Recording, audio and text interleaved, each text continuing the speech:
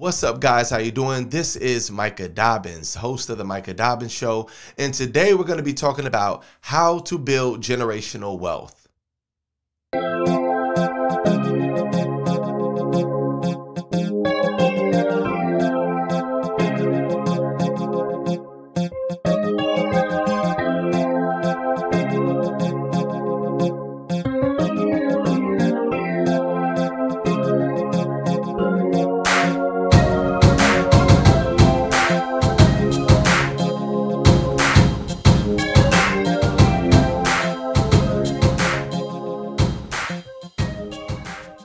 So, as many of you already know, there has been a lot of economic uncertainty going on right now.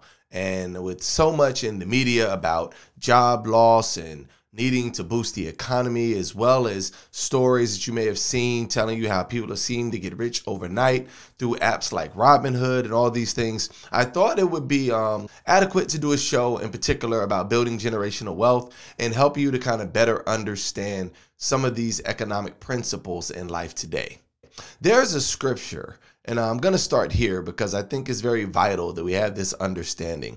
But the scripture basically says, "A good man leaveth an inheritance to his children's children, and the wealth of the sinner is laid up for the just." And that's Proverbs 13:22. And what it's saying is that a good man will leave an inheritance, not only for his immediate children, but also for his grandchildren. And I want you guys to think about that for a minute. When we talk about generational wealth and we talk about handing things down, right now we're currently in a time where a lot of people are upset at those who are considered trust fund babies. They feel like, well, your life is great. Your parents were rich. They left you set up. So, the deck is stacked against me somehow. And because of your success or because of all that your family is able to obtain, you're somehow in this class or hated group. So I wanted to kind of help educate us and maybe reform some of the ways we think about economics for those who are watching the show, and maybe give you some insight or some advice on how to not only better your personal situation, but how to take care of your children and your children's children, looking out for your grandchildren, which would be a good thing to do. So before we get into it, guys, I want to give you guys a little bit of insight of where we are right now during this current pandemic and our economic crisis. If you look at the statistics, according to thebestschools.org, the arts and entertainment and recreational industries took a hit of 18% on a decline. Leisure and hospitality took a hit of 16%. And accommodation and food services, likewise, took a hit of 16%. So all of these businesses are on a decline right now. And there are 5 industries that they've listed that they consider to be pandemic proof, that they consider to be, jobs or industries that you can work in regardless of what everything around you is doing. You'll still be able to find work. And I'm going to list those 5 just starting out, just to kind of give you food for thought if you're already in the right field or if maybe you need to change your career goals. Afterwards, though, we're going to break down how to build generational wealth and really talk about this thing in depth, and maybe even share a little bit of Dave Ramsey wisdom in there on his 7 baby steps to get you through the process. So the top 5 pandemic-proof industries they have listed is information technology, IT work. Obviously, the tech sector has done better than most others during the pandemic, with people now having to work online because they're quarantined at home, working from home. IT work has exploded, and the tech industries have really grown in large, even down to the extent where people ordering things online and working. The IT field is definitely pandemic proof and continuing to grow. So if you're in that field or considering that field, your mind might be in the right place to help your wallets later. Another one is, federal government jobs. Obviously, working for the feds has several other benefits as well. There are some federal jobs where you can get like a 20-year retirement, so you can retire early.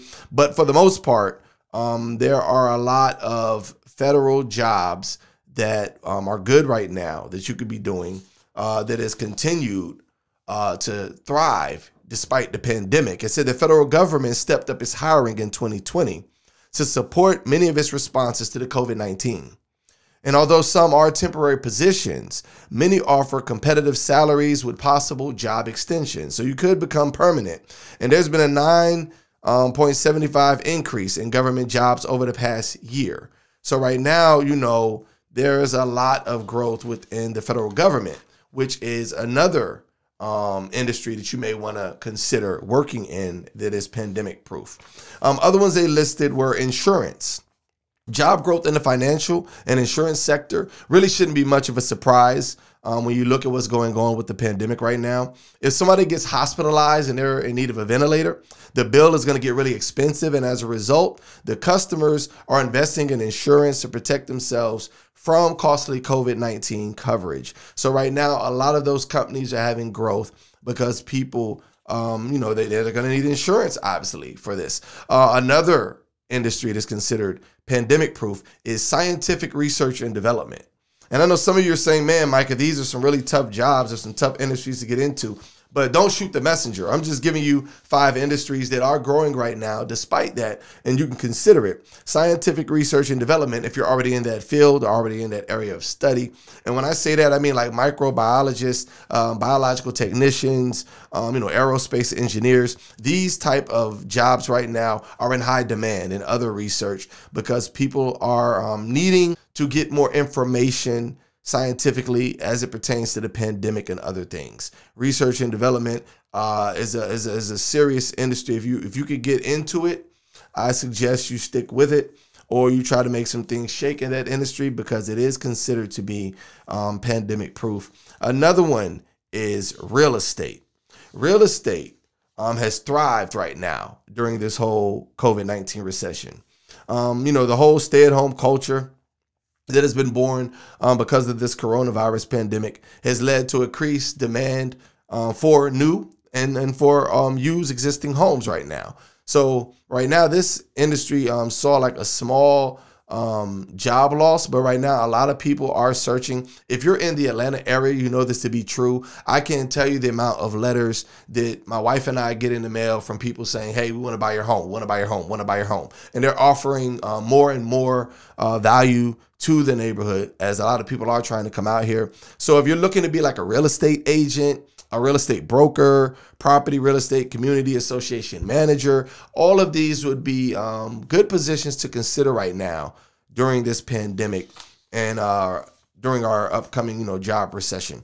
So I wanted to kind of go over those 5 industries that they consider to be pandemic proof, and maybe you could consider one of those as we talk about preparation for building generational wealth, or how to build generational wealth. Now, before we get into the generational wealth, I want to recommend something to you guys.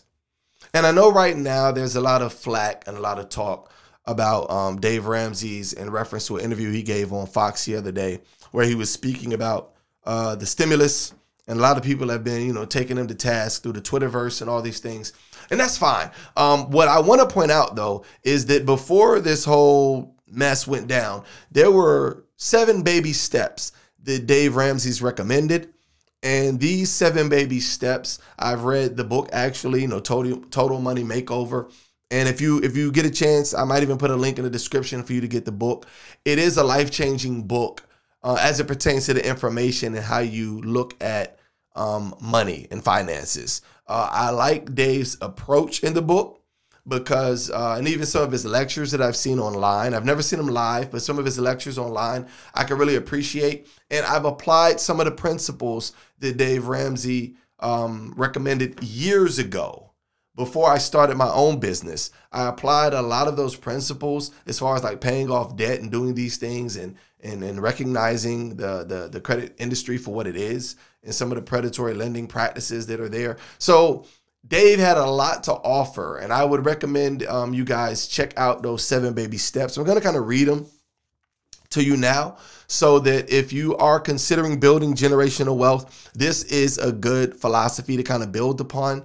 And there's also another book called The Richest Man in Babylon that we had to read in college that also was pretty good. But I want to touch on this. Baby step number 1, according to the Dave Ramsey's 7 baby step plan, is to save $1,000 for a starter emergency fund. And basically, Dave is saying, you need to get $1,000 and get it to where you can't touch it. If you got to put it in a bank account where you don't have access to the card, you can only get the money by going in person. If you can, put it away, lock it away somewhere to where you can't just easily get to it. He makes a reference of don't make it your pizza money. When somebody just goes in the drawer to pay for a pizza right quick, or the delivery guy and give them a tip. But you want to make sure it's hard to get to this $1,000. And he says, do it in 30 days. And they say this is the first baby step, and it's the easiest baby step, or the first baby step rather, the smallest, but it's also the hardest because most people don't have discipline when it comes to finances. And you can't build generational wealth until you develop disciplines with money. So the first step is to save $1,000. And after you save $1,000, baby step number 2 is to pay off all of your debt, except your home, using what's called a debt snowball. And like I said, you can get more insight and more from this if you actually go to his site and listen to the lecture. I'm just going to give you guys a little touch. When it comes to like the debt snowball, basically you look at all of your debt that you owe and you negotiate with each of your debtors to a balance that they'll accept as far as a minimal amount of payments that you can make. And you make those payments on each one. And when you pay the smallest off, so say if you're paying 35 on one, you're paying 50 on another, you're paying 100 on another, and so on. Once you paid off that $35 debt, rather than say, oh man, that's extra money now, my paycheck coming to me, take that same 35 and put it on the $50 debt. So now you're paying like what, $85 on that debt. And when you pay that $85 on that debt and that's paid off, add that $85 now to your $100 debt. So now instead of just paying $100 a month, you're putting all of those other payments that you paid off on that one. And it creates a snowball. It gets bigger and bigger until you're completely out of debt. And I think that's a pretty smart way, a savvy way to help you economically. The third baby step that Dave Ramsey recommends after that is to save 3 to 6 months of expenses for a fully funded emergency fund. And some of us have heard this before, that you might lose your job, you might get sick, your company could go under, and you want to have like 3 to 6 months expenses to cover you while you figure out what you want to do. What a lot of people do, they actually rely on their 401k as their 3 to 6 month plan. They say, hey, listen, I don't have 3 to 6 months, but I'll just take my 401k and I use that when I leave this job. But your 401k is really your 401k. That's for your retirement, and don't worry, I'm guilty of it. I've done it before. I'm not saying that I haven't made some of these mistakes. This is why I'm able to tell you guys and educate you guys about it. But I wanted to share with you that the 3 to 6 month expense plan is really a good way to go to help secure your financial future and to help prepare you as you try to build generational wealth. Baby step number 4. Invest 15% of your household income in retirement. So now at this point, you have, your emergency fund really good and ready. You paid off all your debt, but you're home. So now you're going to start investing in retirement. And this, guys, is really important because a lot of people don't have a plan for retirement. They don't realize how serious retirement is. And one of the things I like about this method with the Total Money Makeover or Financial Peace University, one of the things they show you is the idea of compound interest and how important it is for you to put your money in accounts that pay you compound interest so that you can get more bang for your buck. And it's very important. So yes, that's step number 4. Step number 5 is to save for your children's college fund. We're talking about building generational wealth. And when you're talking about college and children, it can be really expensive. And that is a big debt that many Americans struggle with. Even now, you might have heard this new Biden administration talking about, wanting to pay off student debt. It's kind of a big issue in America right now where people are in a lot of debt to colleges and universities. And some of these universities that, aren't, even fully, recognized as far as their accreditation and things. They're making all kind of promises to people if they just go ahead and sign up, and it's free money. We'll go to Fannie Mae, or Sally Mae and Fannie Mac and take care of you. And then you end up owing like mountains of debt at the end. So, he recommends you save for your children's college fund so that you can help them escape from that pitfall and set them up. Baby step number 6 is to pay off your home early. So you've already taken care of all your other debts. Everything else is covered. So now you want to focus your money on paying your home off. And the quicker you pay your home off, the quicker you move to step 7, which is build wealth and give. Now you don't have a mortgage. You don't have a car note. You don't have any credit card outstanding debts. So now everything you earn is yours, and you want to take it to build other wealth, and you want to give. You want to actually become very generous in your giving and help people, and you're able to write a lot of these things off, and there are many other benefits to being a dynamic giver. So I wanted to share those 7 baby steps from the Financial Peace University by Dave Ramsey to kind of give you an idea of one of the things you need to be mentally prepared for before you can enter into building generational wealth, which is what we're going to get into now. When you talk about generational wealth, it's basically wealth that's passed down from one generation to another. It can also be called family wealth or legacy wealth. And if you're able to leave something behind for your children and for your grandchildren, then you're contributing to the growth of generational wealth in your family. And this is taken from clevergirlfinance.com, a blog writer by the name of Sarah. I'm really impressed with and hoping to have her on the show. But right now we're going to kind of discuss about building generational wealth and how important it is. And I was really intrigued at some of the information that she was able to put out there, because I was already, on a search for some of these things. I've already been studying these things. Being a father of 6 children, I find it vital and important to make sure that your children are well sought after. And with my wife homeschooling and me being the primary breadwinner, they do other businesses in the home, and we're actually growing a lot of them lately, some newer ventures we're doing. But before, pretty much most of the income, most of everything that we had as far as a mortgage, car, etc., has been, I've been bearing the brunt of it. It's been on my shoulders, and it's not a complaint at all. I thank God to be able to do it.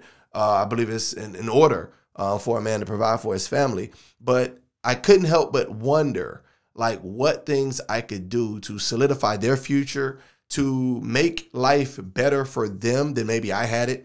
I remember growing up, and I'm not saying I had a bad childhood, but my father used to tell me that, growing up, he wanted to outdo his mother and his father. And his father was a staff sergeant. His mother had earned her degree to be a school teacher. I believe she may have had like an associate's, maybe possibly even a bachelor's. But my father went on to outperform his parents. That was a goal he had in life. So while his father was in the Army as a staff sergeant, my father was able to retire a major in the Army. And he was able to not only get his bachelor's, but actually got his master's degree. Therefore, moving himself up to a higher income potential, moving himself to more opportunity than his parents had, and hoping to motivate me and my other 6 siblings to do the same.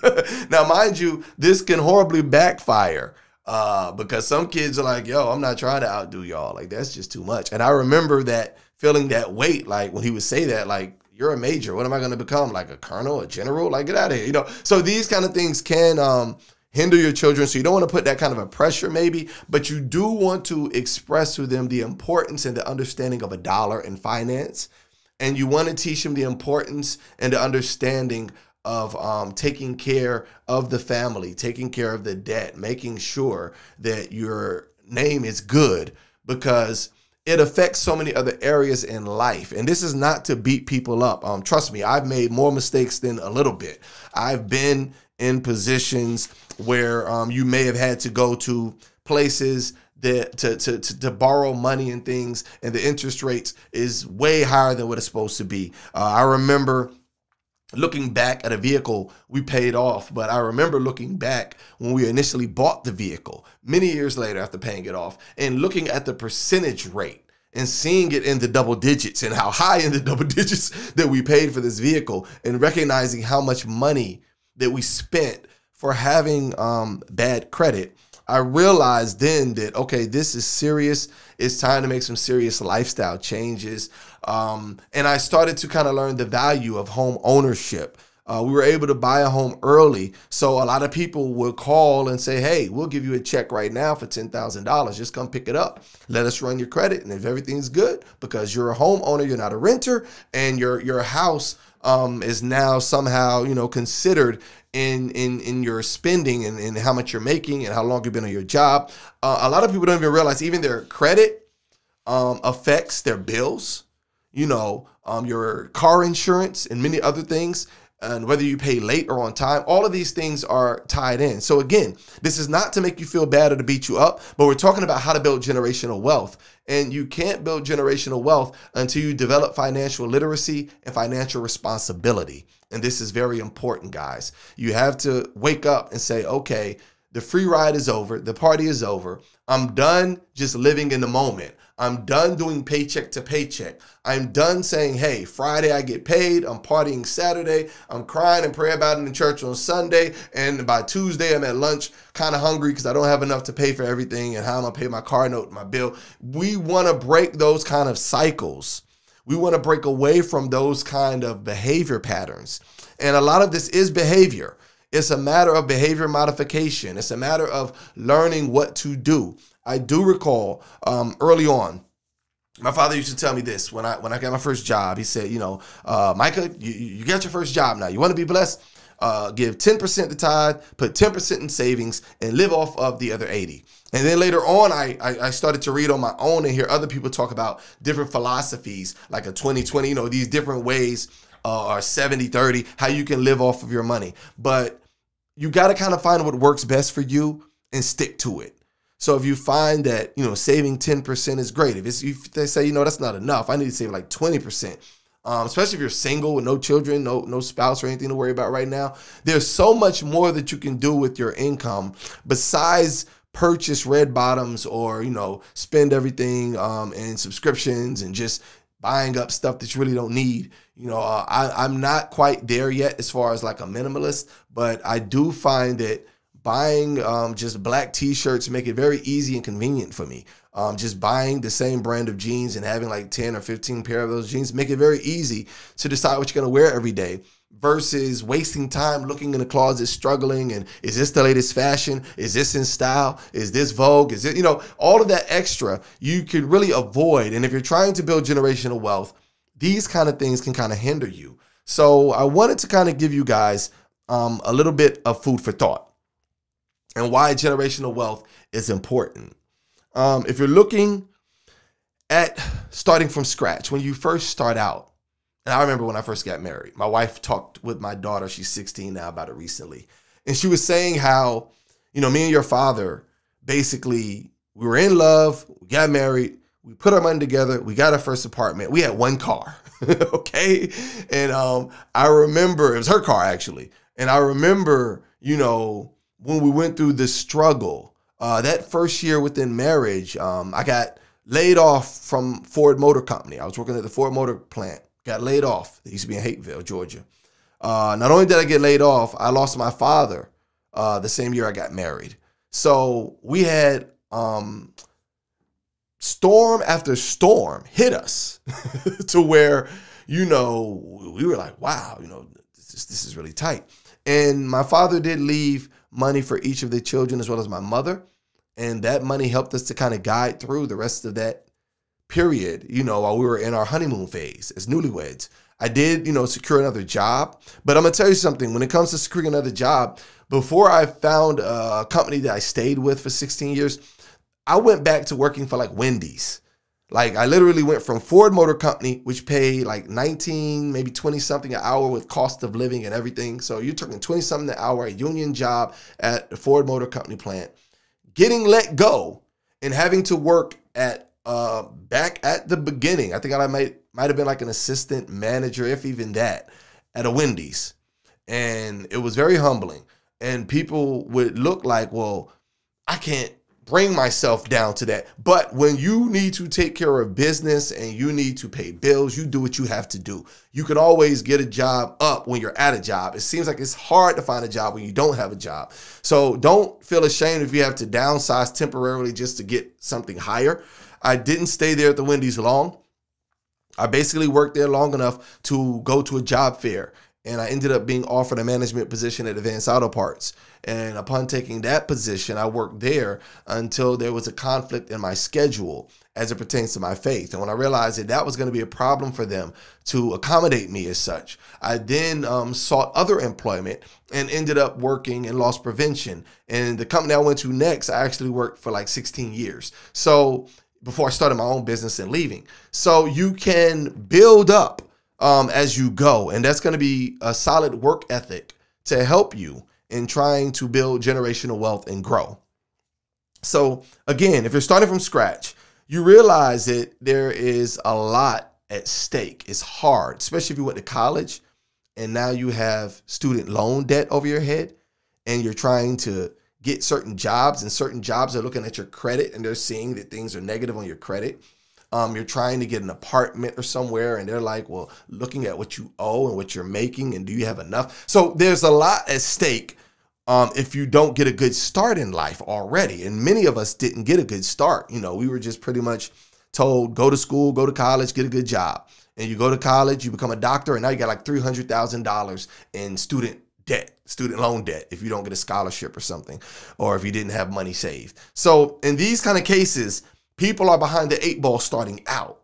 And credit cards and debt are, you know, they give you credit cards in college. It's like a way of life. Like, oh, just get a credit card because we know you're going to make money in the future because you're going to have that degree. Wink, wink, nod, nod. And you do this, and now you find yourself deeper in the hole. So imagine, if you will, if your parents had the ability to fund your college, to pay for your education. Imagine if there was some money set aside by your grandfather, your grandmother, that when you went to college, all debt would be paid equally and that you would walk out with zero debt and with a degree to get you that wonderful job that they've sold you and told you about. Then you can, instead of worrying about student loan debt, you could be saying everything I earn is going towards building my first home, or maybe even getting a rental property, or building towards your future retirement.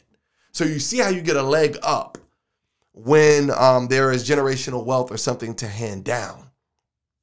And if you continue in life, you realize that it's not always easy to recover from the financial mistakes that you've made.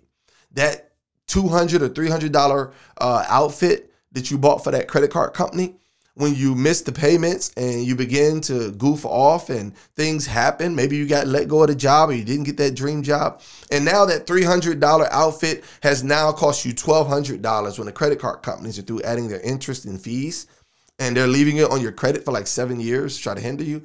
You know, the bank and the money you owe them, all these things can happen in an instant. So you realize that, you know, it's difficult if you weren't educated financially and if you don't have some type of inheritance or something to give. Now, don't get me wrong. Some people, I know you're out there saying, I pulled myself up by my bootstraps. I did it myself. Well, happy for you. You know, it's not impossible. You can learn the hard way. And some people do. Don't think just, oh, I'm going to win the lottery and I'm going to become a millionaire overnight. No, a lot of people that are first generation millionaires, they did have to come up with an original idea, or they did have to try to come up with a business or service or good or product, something that others weren't doing to get there. So we're not going to negate the fact that these things can happen.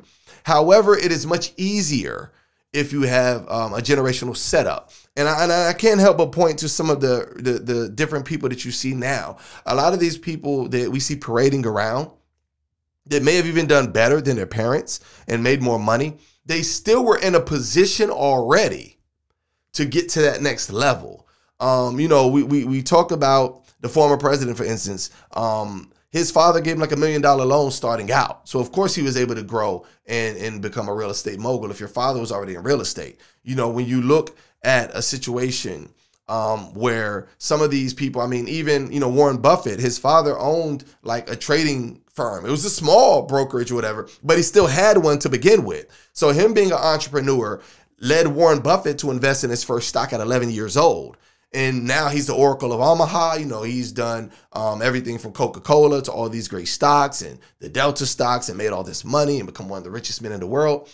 But he had a stepping stone, not to negate his prowess and his financial literacy, but you still had a leg up per se. I mean, even if we want to be ridiculous and say, okay, well, a Kardashian, she would have never been able to be in a circle with like Michael Jackson's nephews and Ray J had her father not been OJ's lawyer. So you still came from money and in the vein of those who had money. And I kind of want to bring that out to help you to understand how important generational wealth is. And if you weren't born with a silver spoon, a copper spoon, a wooden spoon, no spoon, maybe you was born with just your nails in your hand, make sure that you start to strive to leave for your children and your children's children. That's the point of this. Not to sing the blues about how bad we had it, but to leave it better for the next generation, to teach them how to balance a budget, to teach them how to balance a checkbook, to teach them how to pay their bills before they go and spend money on pleasure and vacations and fun. You know, to let them know that everything that they may see on social media isn't real. You know, a lot of these people are posting these vacation pics and these things, and you don't know what kind of different camera tricks and different things they worked out to get there. So we want to make sure that we're building generational wealth the proper way and leaving our children a great legacy and our grandchildren. So the concept of building generational wealth, it sounds pretty easy. You know, I mean, you're like, well, Micah, it sounds easy. You're saying basically save money, invest, do these things. But we want to kind of understand, you have to not only acquire assets and save cash, you have to have teachings that you hand down to your children. You have to be able to express to them how to practice financial responsibility. You have to teach them delayed gratification, that if you save your money and buy that item versus trying to get it through credit or other means and hurting yourself because now you're paying more, or you're teaching yourself impulsive spending, that as soon as I get a payday, I spend my whole check. You know, teaching them how to nail down that behavior of discipline as children is vital. And we've experienced it raising our children and teaching them. If they want something, we say, hey, listen, you work for half of the money and we'll pay you an allowance for the work you do. And if you make your quota and you don't spend it to a certain dollar amount, we'll put in and go the other half. Or we negotiate a barter or help them to understand that it didn't come easy. And I expressed to them that I had to work a certain number of hours or days to make what I made to help you do what you do, so that they have an understanding that money doesn't just grow on trees. That, you know, it didn't just fall out the sky, but that we had to labor and work for it. So there are different things you can do to try to prepare to leave a legacy of wealth for your children and grandchildren. And some will say, well, how? I'm going to give you a couple of tips, and I'm not saying all of these are going to be easy. I'm not even saying all of these will be for you. Some may work, some may not. But these are ones that have been proven over time to work. So definitely seek what's best for you and your family. But one way is investments. And when you invest in this stock market. Now, the stock market is a great way to build wealth, but also you have to have an understanding that there is a level of risk, a certain level of risk with the stock market.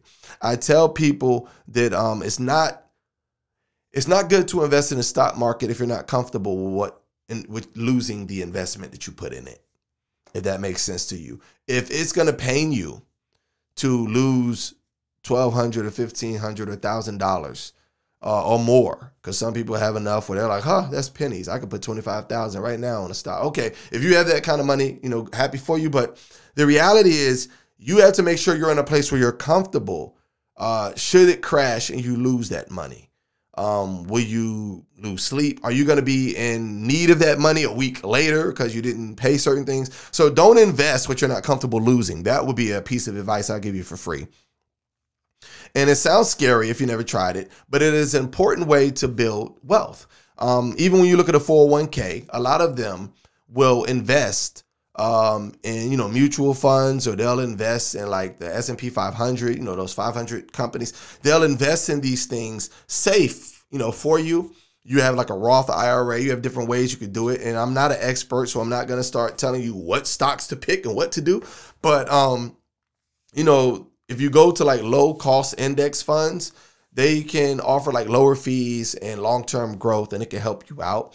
I was looking at, I think it was the Motley Fool, and they were saying recently that there was ways you can invest even your stimulus, and within, I think, 15 to 20 years, you can make a good amount of money off of it. I think they said as far as even like 25 years. But at any rate, I know that at the end of it, if you could let that money sit for that long and put it in the type of accounts that they suggested, they were saying you would be able to increase a $1,200 stimulus check into, I think, like around maybe between 25, 30,000 or better.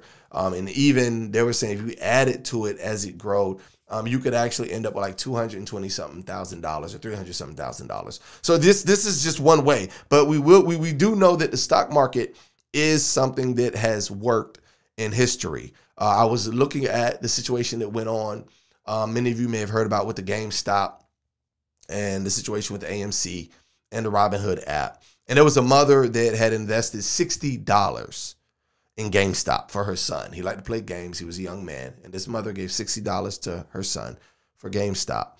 And when the whole thing went down, the boy ended up walking away with like $3,200.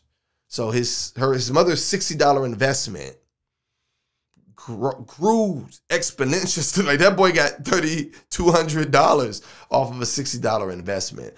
There was another gentleman that I heard that said he put like $5,000 into that stock and he walked away with like $47,000. So the stock market is proven. It is a proven way to make money. I would recommend you go to like a Charles Schwab. You could go to one of these other brokerage firms, a professional.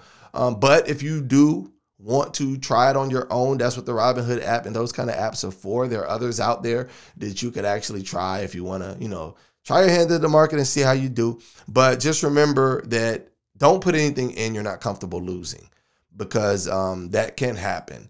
And make sure that you talk to a professional before you put your money up. At least talk to one. Even if you're not going to go through one of those firms, talk to somebody, get an idea before you just start throwing money all over the place. All right, so another way to build generational wealth is to invest in real estate. Real estate is another major way to build wealth, believe it or not. There's a potential for steady cash flow. There is increasing values over time because, the housing market goes up and down as it goes up. And real estate could be a reliable path to wealth. You also have an idea of renting. If you're able to get into real estate, you can become a renter to other people. And when you're renting to people, you're able to make money. Now, the thing with the rental is, yes, you are responsible for repairs because now you are their landlord. So if the water pipe busts and it's not the city's job to fix it, but the homeowners, yes, you will have to fix that. If it's a situation where the refrigerator or the oven or the washer and dryer, whatever you supplied in the home that you're renting, if those go out, depending on your state and your laws and what's going on, you will be held responsible. And you don't want to be a slumlord where people are suing you and taking you to court. So with that being said, that is a proven market through renting the real estate. You have people that flip houses. There was some brothers I know in Atlanta that flip houses, and they post videos regularly, and they talk about some of the things that they do in that industry. So that is something maybe I could bring them on. We could talk about the real estate game, how you're able to do that and build an empire. And if you continue to buy properties one at a time throughout your life, you'll be surprised how quickly your real estate portfolio can grow. There's even companies where you can have people manage for you. Their companies are saying, hey, we will manage your properties for you. If you buy them and you own them, we'll get you a property manager. Now, they will take a major cut of your rent, but to show you how this works, even in my neighborhood, the average home buyer may have bought their house. If you bought it, let's say 16, 17 years ago, your mortgage is probably like around between $700, $800, maybe $900, depending on the size of your home or your lot. If you look at my parents, when they bought their home, which was way back, like in the 90s, their rent was around like $500, on a 30-year fix. So those recently, like I said, you might be paying between $700 and $900 on a 30-year fix. The rent in the areas for that same property will be like $1,100, $1,200, $1,300 or more. I talked to somebody tonight and they were discussing how The rent, they may be charging like $1,600, depending on what side of town you're on, so the rental game is something as far as real estate that can help you. You also have people that flip houses. They pay for foreclosed or houses that are tore up a little bit. They put a little elbow grease and fix it up, and now the property value goes up. I saw that happen recently. There was a home that sold, I believe, for around a lower figure. It wasn't even 100,000. And this home now is valued and on the market for like 200 something thousand. So they've more than doubled their money. So this is a proven track record that you can use when it comes to real estate. So consider that. Another way to build wealth for your children and your children's children is to build a business that you can pass down.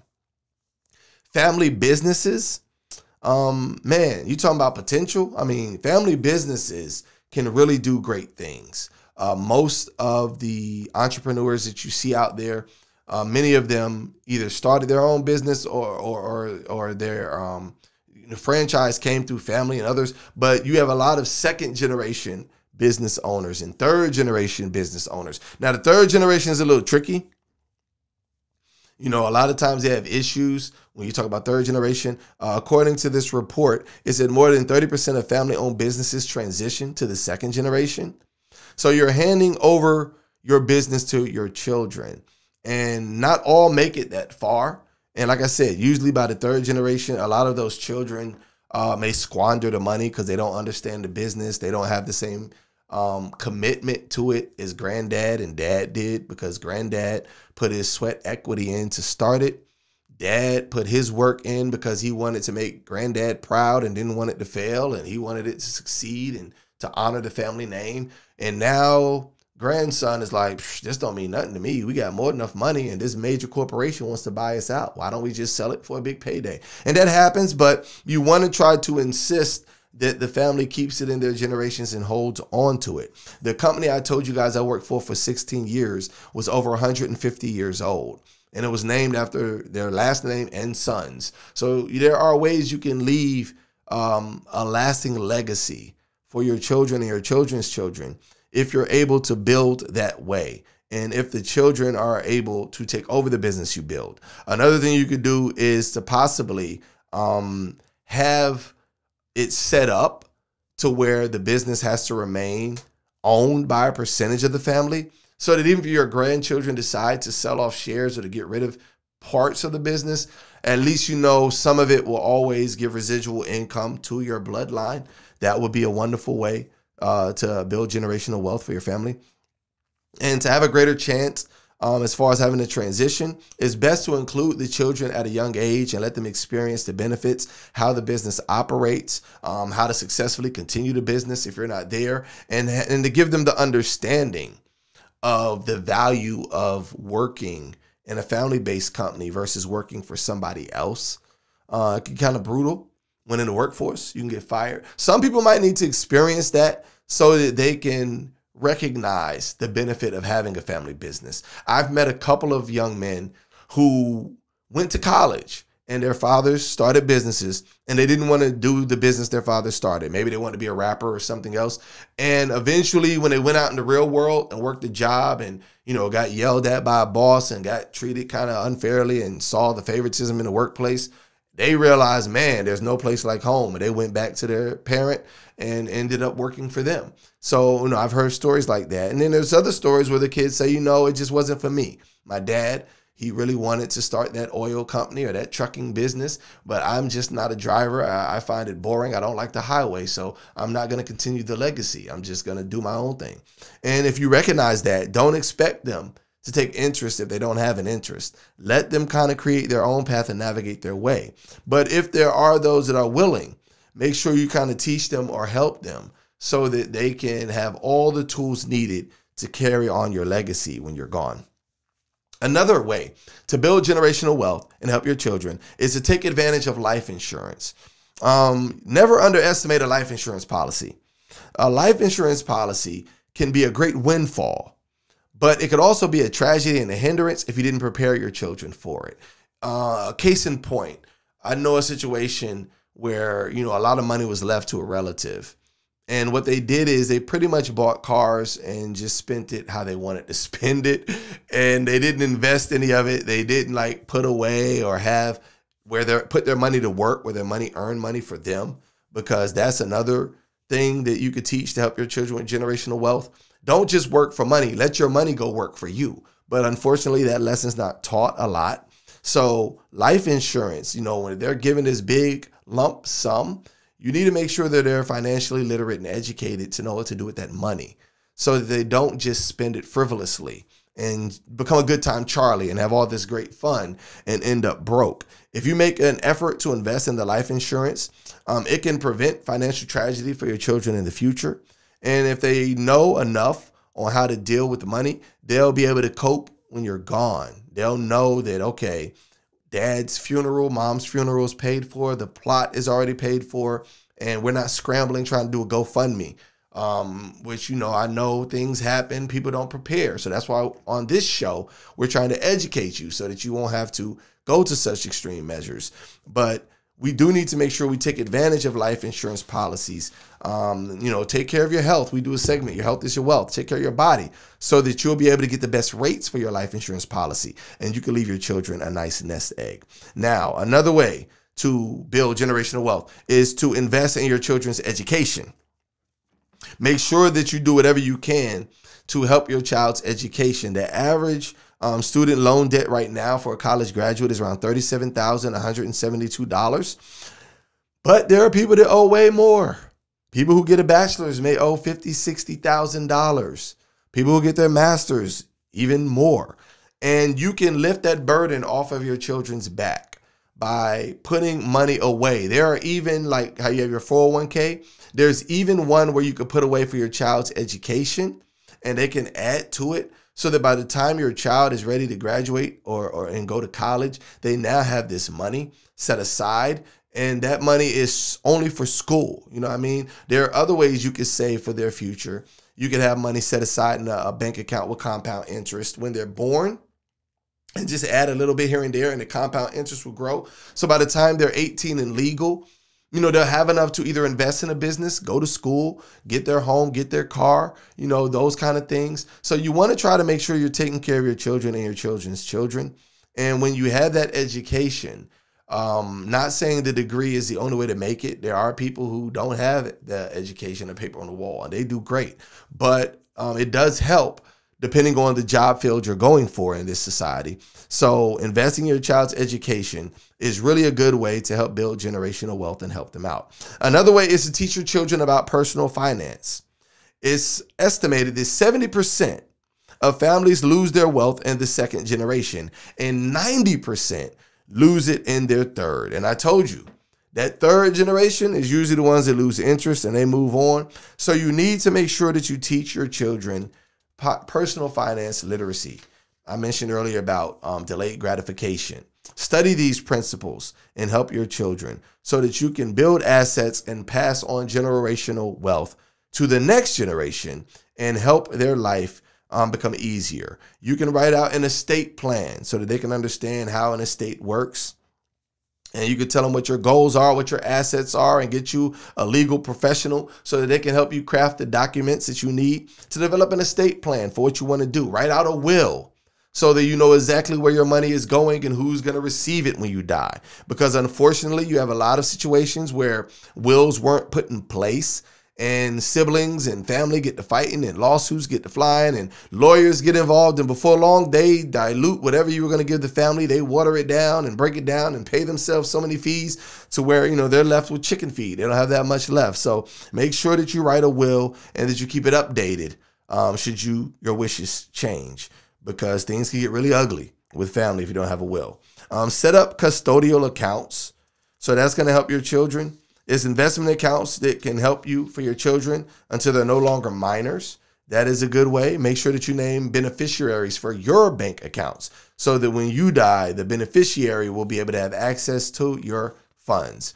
And I wanted to kind of help you in that plan I mentioned earlier about your children's education is called a 529 plan, by the way. It's a tax advantage savings account that's tied to paying for your children's educational costs.